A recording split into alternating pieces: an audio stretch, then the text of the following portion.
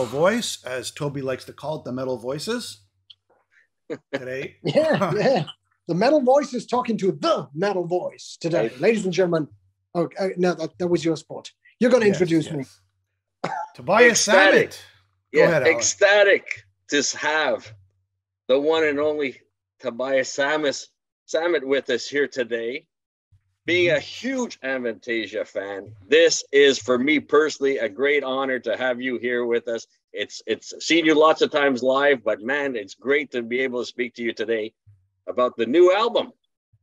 Thank you very much. Thank you. It's great to be here. The 9th studio album, A Paranormal Evening with the Moonflower Society. It couldn't be any longer, the title, Alan. No, I tried, but especially in the streaming day and age of streaming, it's pretty difficult to get the title on those thumbnail stamp-sized covers online. So, no, it was really funny because the record company, when I first told them what the album was going to be called, they went like, "Are you sure it's a bit long, isn't it?" I said, "Well, do you think so? I'm not sure." But the funny thing is, they said, "Okay, it's going to be a challenge, marketing and promotion-wise, but we love the title so much that we would be up for the challenge."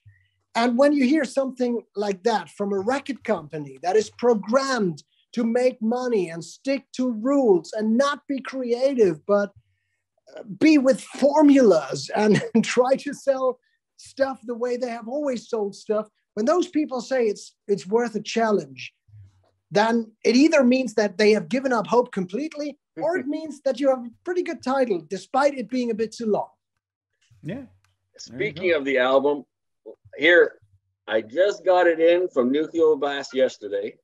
Oh, cool. Is that the open it up and you can walk us through this special edition. Toby, this is an unboxing. This is an unboxing live with you. Well, not live, but my daughter was nice enough to order it. It came in just in time for this interview. So walk us through what we're seeing here. Look at this. How beautiful. That's amazing. I couldn't have done this better myself. That's 2 discs for the price of 2. What? The instrumental of all the songs, right? Plus absolutely. The songs. Yeah. And the songs and bonus book. It's like a book. It's like a book. It's like a storybook. Look at that. Wow. You look at it. Oh my God. And there's pictures. Live. Pictures. Just came. Oh music. My Lord. Look at the music. Is that the actual music? Yeah, no, it's just if you himself. Toby, what'd you do? In case there's a power shortage, we wanted to put the scores in there so you can sing the songs. That's right. Gorgeous. Because we thought of everything.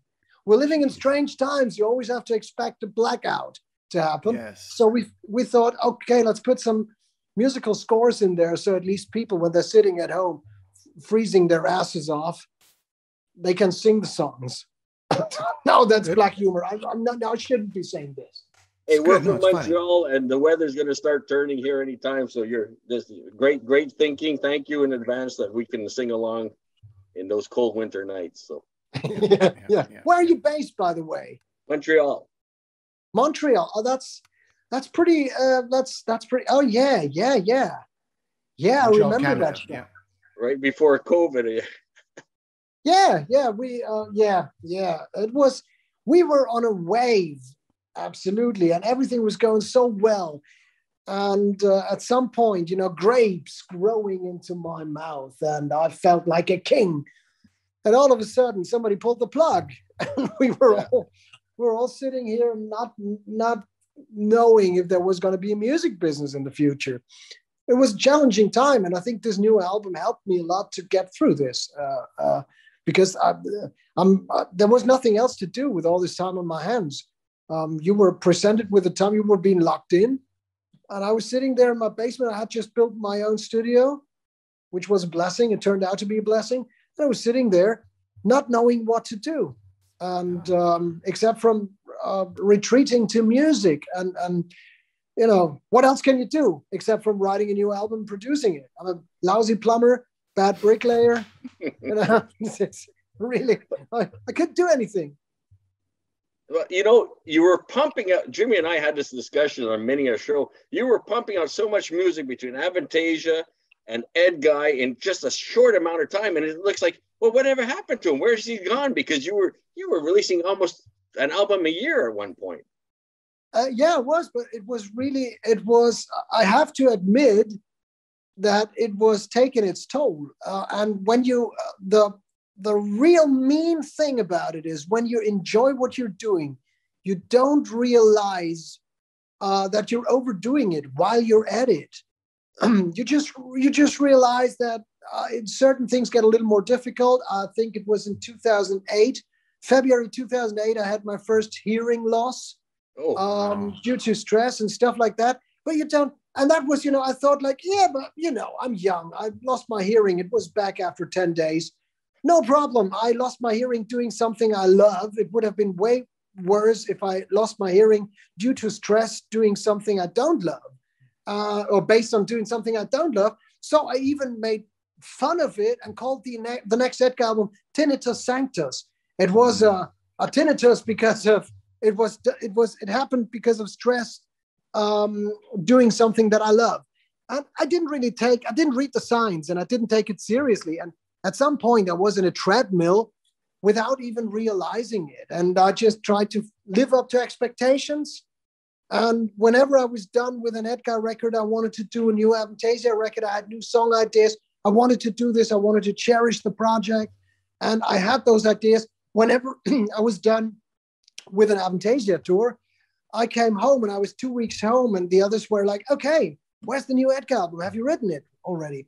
No, just give me 6 weeks, maybe. I need 7 more songs.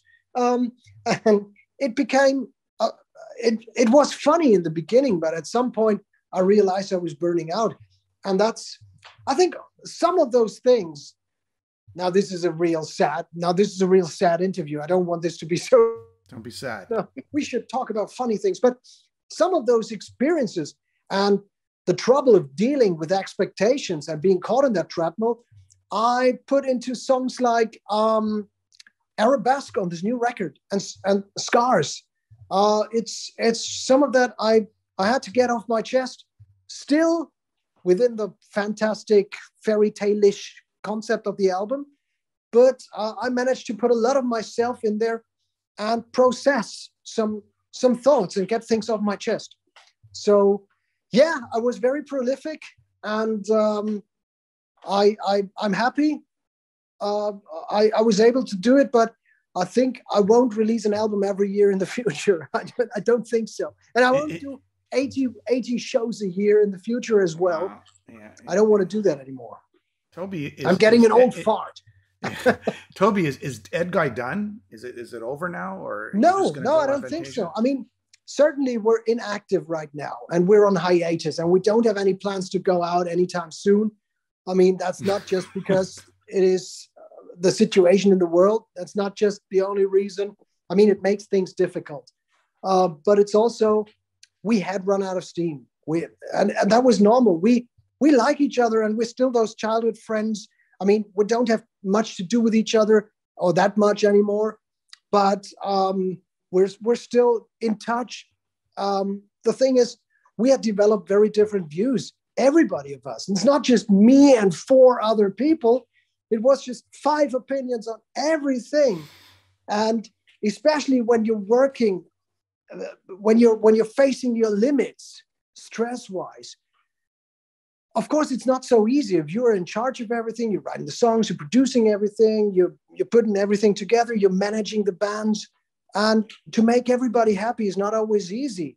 And it's very exhausting. And there's a lot of frictional loss, I would call, when you have to please everybody in a band situation. And so it was just time to say, okay, why don't we all do our individual stuff for now and see what happens? And but I'm taking Felix with me. Yeah, but this little cocksucker, I'm going to take with me. You're going to follow me down the cliff. I'll everything's on your shoulders, right? I think what's happened, at least in my eyes and my perception, is Avantasia, that brand, has outpaced Edguy brand in a sense, right? I mean, it's obvious. Like, this name is much bigger than yeah, Edguy. but I don't think that's the reason. I mean, of course, I have to feed a family, and Edguy certainly couldn't feed a family. Avantasia absolutely can feed a family, but it's been like that from the beginning. I mean, ever since I started Avantasia was the band that made me become a professional musician, in the sense that for the first time in my life, I got money for my music. That was the first Avantasia album. Before that, I wasn't paid for it. And when I started out with Avantasia, and it went through the roof, and it went, the first album was an instant success, it also dragged Edguy along. I mean, Edguy made a huge step upon the release of the first Avantasia record. So Avantasia was bigger right from the start, way bigger. But still, it doesn't prevent me from doing what I enjoy, and going back and doing Hellfire Club and Mandrake and all these records, Rocket Ride, Tinnitus Sanctus, Age of the Joker, Space Police. All these records came together while Avantasia was way bigger. So I try not to focus. Of course, when you have a family to feed, you have to also make business decisions, but that's not the integral, that's not the main part of it. Not at all. Okay. And you know what? I saw the Tinnitus Sanctus tour here in Montreal, and you promised you'd be back with Edguy, so I'm going to hold you to it. I'll just be very patient. That's all. Yeah. And I, I don't necessarily believe in reincarnation. So I think there's good hope. There's good hope it's going to happen in this lifetime. I really, I don't believe Edguy is over. It's just right now it's hibernating, and hibernation, I don't know how long hibernation usually takes for human beings, but for bears, it's usually about 3-4 months. 3 years apparently. Yeah, but fortunately we are no bears, because if we were bears, you wouldn't come pay ticket to see a show. Yes, exactly. Bears don't have money. Hey, so let's get to the new album. I mean, you've got the stable, the Avantasia stable that we've grown accustomed to. Jorn Landy, of course, Bob Catley, Michael, but you also got new guys like Ralph Sheepers and Floyd Jansen. That's a great pickup. I mean, that's a great songs with her on it. Absolutely, and it was really funny because I think it all started when I was talking to Sasha about how great I think she is for Nightwish, and how diverse she sings, and how versatile she is vocally. And Sasha said, yeah, of course. And in studio, she's amazing when she's singing in the studio and recording. And he knew, because he had worked with her for those first After Forever records that she had been singing on. It was her band, or she was in that band. So I said, we should ask her. And I had known her briefly, but I had known her for quite a long time, because After Forever had been moving in the same circles, recording in the same studio with the same production team as Avantasia and Edguy. So she was moving in the same circles. And I got in touch with her and asked if she was ready to be, or if she was willing to be part of the new Avantasia record. And she said yes, to my surprise. That was also because of the pandemic, probably, because everybody was forced to be at home. She said, okay, I'm going to do it in my studio. Why not? Great idea. So she was I sent her the song Misplaced Among the Angels, and she got back to me and said, it's a good song, but I'm not sure it's exactly the right thing for my voice. The range is not, my voice is higher range wise. And I said, oh, that's a bummer. Now she's going to bail out. And I said, okay, give me a few days. I'm going to write you something else. And I wrote Kill the Pain Away. And usually I can't write upon pressure. Usually I'm not a service provider. I can't do that when a record company comes. I thought you were, though. I mean, you were cranking up the albums. Yeah, but actually I am not like that. Actually, I'm a very, very lazy guy, and very, very, okay. I need to be relaxed to write and be creative. But I thought, okay, I have to seize that chance. And it was inspiring to write with her in the back of my head. And I wrote Kill the Pain Away. She listened to it and she said, okay, perfect. Great pop song, 80s epic pop. I'm going to put my spandex on and I'm going to sing it. That's what she actually said. I'm going to put my 80s spandex on. I'm going to sing it.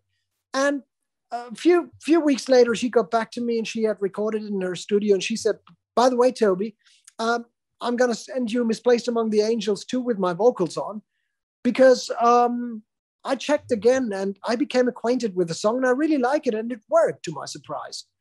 So she sent both songs and they're both fabulous. She's an amazing singer, very versatile, very, amazing vocalist, technically, emotionally, pitch, power, everything is there. She's very, very good. I think Misplaced Among the Angels was actually, your vocal performance is outstanding on that one. Maybe you're doing the high parts that you were talking about. No, she's singing the even higher harmony. I'm thankful. Thank you. I have to say I'm very happy with the vocal performance as well on this record. It's weird. I don't know. My voice felt so much more. I've sung a lot in the past 2 years in my studio because there was not so much else to do. I was sometimes just going in and singing Journey songs and Queensryche songs, and just for the sake of it, just because I like singing again, which should be normal for a singer. But in the past, I couldn't even think about whether I like to sing or not. I was singing whenever it was required for an album or a show.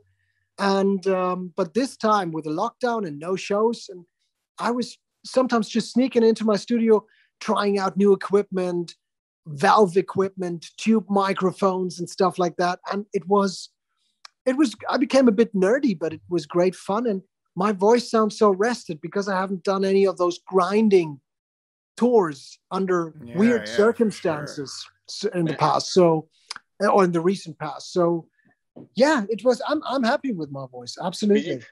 You kind of answered my next question. Do you write songs with specific people in mind, or do you just send them the songs and hope that they fit? Like, I mean, I'm listening to Scars, and that's right in Jeff Tate's wheelhouse. I mean, he's done such a great job on that, and yourself as well. I just want to know, what's the writing process? Do you have people in mind?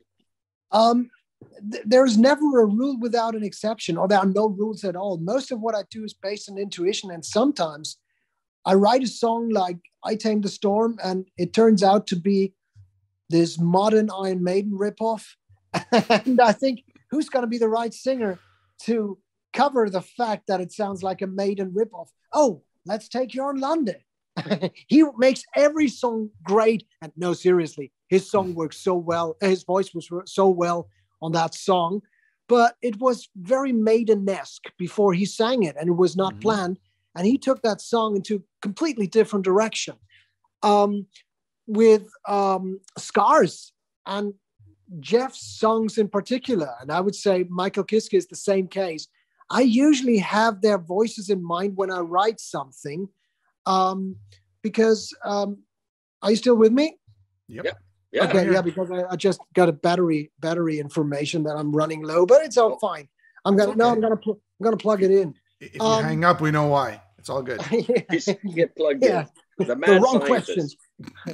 No, when I write a song like Scars, I have Jeff in mind. And what is weird is that I write that song, and while I write it, and I have his melody, his voice in my head, I can imagine his voice. I can hear it.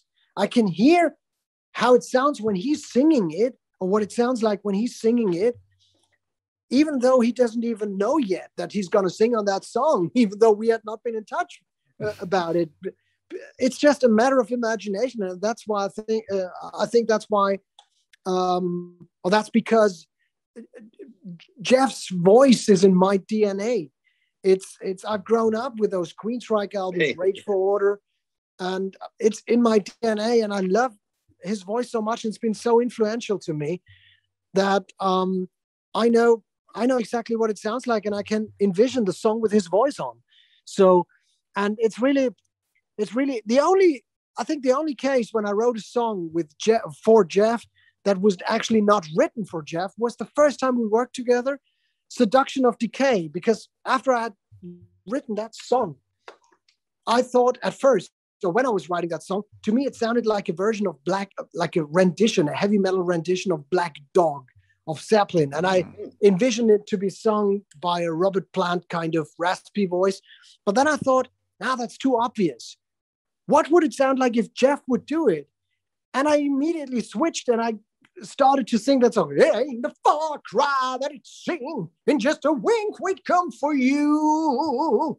And immediately it was in my DNA, and I thought that's a perfect Jeff song. And I really love his voice, and I love the guy. He's an absolutely fantastic guy, great person. So we got my favorite, the Scarecrow trilogy. Then you got the Mystery of Time trilogy. Where does this fit in? Is this the start of a new trilogy? Is this the end of another segment of the Avantasia story? Mystery of Time wasn't a trilogy. Mystery of Time was just what is a trilogy called if it just consists of 2 parts? Trilogy. A trilogy. It was a trilogy. And this one is pretty much a trilogy, but it could also be a oneology. A oneology? Well, a oneology, yeah. I think the new album is in a way a continuation of the previous album, Moonglow, but both albums don't really need a plot, and this album doesn't even have a plot. I approached the album like a visit to a magic theater where its protagonists would, the Moonflower Society, its quirky protagonists would drag the listener into a completely different dimension or different world. So it deals with escapism, it deals with getting away from expectations, and it deals with fantasy. And this concept gave me the option to include, to write, to paint a nocturne cycle, if you like, to paint 11 individual scenes and pictures that all belong together and speak in the same language. But at the same time, it gave me better opportunities to put my own thoughts and feelings in there and put things in between the lines that it's really difficult to do that when you're writing, when you're following a plot, because following a plot is you're a service provider. Again, if you want people to understand the plot, it's 80% of your lyrics are explanations of why those damn elves are running through that stupid forest. And it's that there's not so much room for creative freedom and for poetry. And that's why I rather adjusted the art form a bit. Okay. Who's on your wish list that you would like to have in the future? Like Bruce Dickinson, and who else? Bruce Dickinson is an open secret, but Rod Smallwood, who's a very, very nice chap, and always in a very respectful, he always lets me know that it's not going to happen. because yeah, but who would you like to have? Who would you like to have? Okay, Bruce Dickinson, that's one. Who else would you like to have in the future? Yeah, Paul Stanley, great singer, one of my heroes. I have to say, of course, Lou Gramm and Steve Perry, but I have to say, Avantasia is not to be mistaken for one of those bucket list bands. I think the guest list, the bells and whistles of the guest list, I think that should be subordinate to the songs and to the performances themselves. And I think the people I work with on this record, 6 old family members, 2 new family members, I think they help me to realize my idea and my feelings, and I think they give the songs what they need, and that's why I think that should be more important. I don't want this project to become one of those bands where people say, the songs don't really matter, but the new record's got Steven Tyler, the Pope, and Robbie Williams. And Bugs Bunny. Got to get the Pope. Dolly Buster. What? Got to get the Pope on. I would like to get the Pope on it. I would do it. That would be one exception I would do just for the bells and whistles. All right. Hey, Toby, I'll be shot if I don't let you know this. My daughter, I've been listening to you since she was 9 years old for over 10 years now, and she just wants to let you know that you're one of her idols, and you're the reason why she studies music, and she writes. Your music, creativity, and genius writing inspires her, and loves you very much, and I had to get that in, or else she'll never speak to me again. So shout out to Kayla. She's probably the biggest Avantasia fan in all of Montreal here. Thank you very much. And you know what? It really means something to me, because when you inspire other people, that's the biggest compliment you can get from somebody. And it's really, no, thank you really a lot. That's really flattering. Give her my best, and let her know that I really, really appreciate it. And I hope she becomes a musician and inspires other people. And that's, thank you. She's actually one that can follow the tablatures and the sheet music in here. In case of a blackout, we're all good. All right. Tobias Sammet's Avantasia, the 9th studio album. I'll show it as I speak. A Paranormal Evening with the Moonflower Society on Nuclear Blast. We should mention that. It was released on October 21st. Get it now while it's another masterpiece. And a pleasure speaking with you. Hope to speak with you in the future. Thank you so much. Thank you so much, and we definitely speak in the future. Thank you. I can retire now. We finally got you on the show. That's it. We're stopping now. No, thank you. Right. Thank you for having me.